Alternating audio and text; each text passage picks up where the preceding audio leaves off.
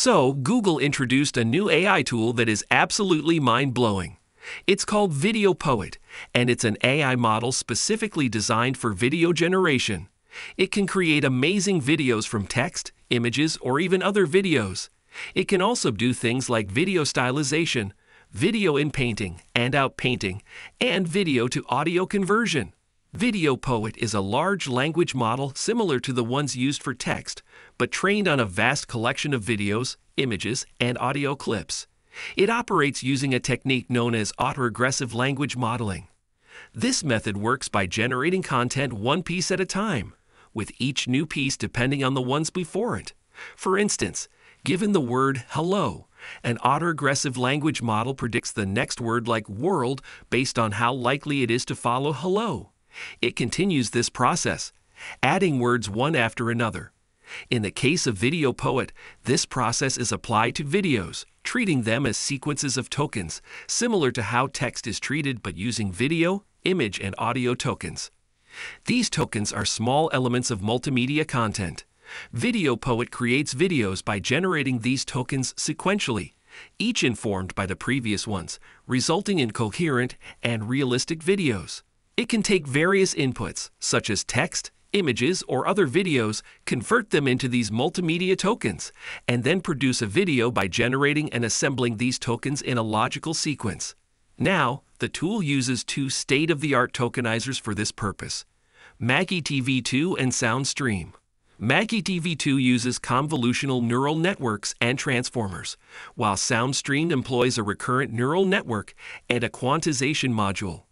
These tokenizers efficiently handle complex multimedia content. So, incorporating these into its architecture, VideoPoet converts any input like text, images, or videos into tokens. Then its autoregressive language model generates new output tokens based on these inputs. Finally, the tool reassembles these tokens back into videos, images, or audio using the inverse functions of MAGVIT V2 and SoundStream, allowing it to create dynamic videos from various inputs. Now, this tool is actually capable of various tasks. For example, it can create videos from text. If you give it a sentence or a story like a dog chasing a ball in the park, it will make a video showing exactly that, complete with realistic movements and sounds. It can also turn images into videos. Give it a photo or a drawing, such as a person smiling, and it will create a video of the person smiling naturally. Another cool thing VideoPoet does is video stylization. It can apply different artistic styles to a video.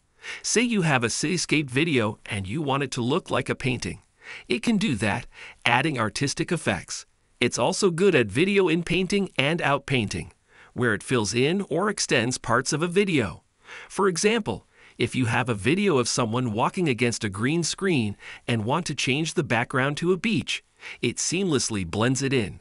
It can even turn videos into audio clips. If you have a video of someone talking, it can create a clear audio clip of their voice. What's really impressive is how VideoPoet handles complex motions in videos, making them up to 30 seconds long with smooth and realistic transitions. The videos are consistent, logical, and mostly free of errors. They can even be creative and unique without losing realism. The examples of videos created by this tool look professional and are quite astonishing. Seeing how good VideoPoet is at creating these videos, I'm sure you'll be as impressed as I am. Apart from its ability to generate videos, this tool has some cutting-edge features that enhance its capabilities. One key feature is zero-shot video generation. It can create videos from any input right away without needing any specific training or adjustments for that particular task.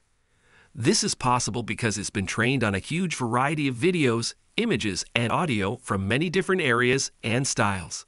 Another feature is its multimodal generative learning objectives.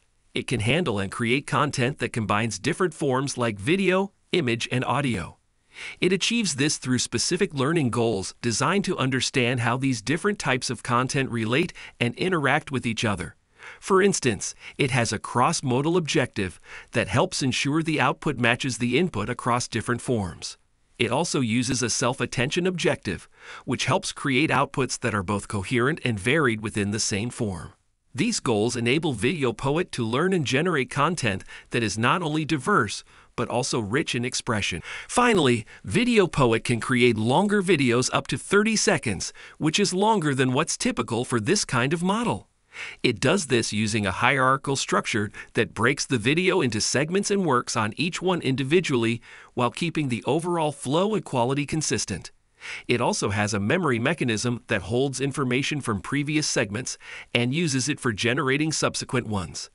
In the real world, this tool has many uses. In digital art, it helps artists create unique and expressive animations, illustrations, and paintings. For film production, it's useful for editing, post-processing, and adding special effects, helping filmmakers enhance their storytelling.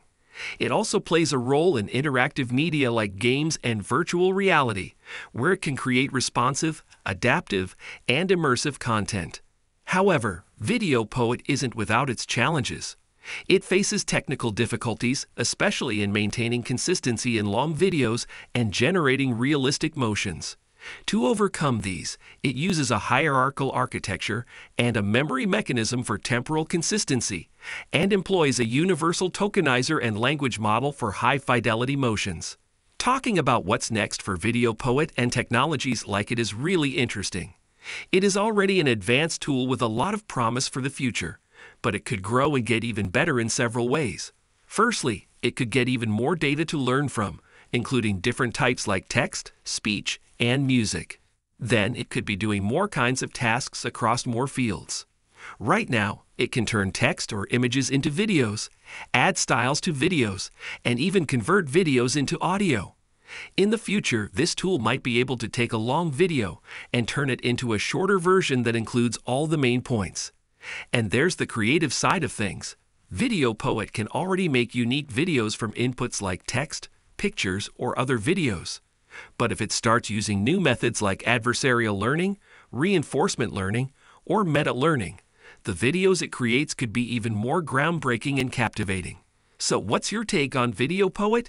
Do you find it fascinating, a bit overwhelming, or perhaps even intimidating? Feel free to share your thoughts.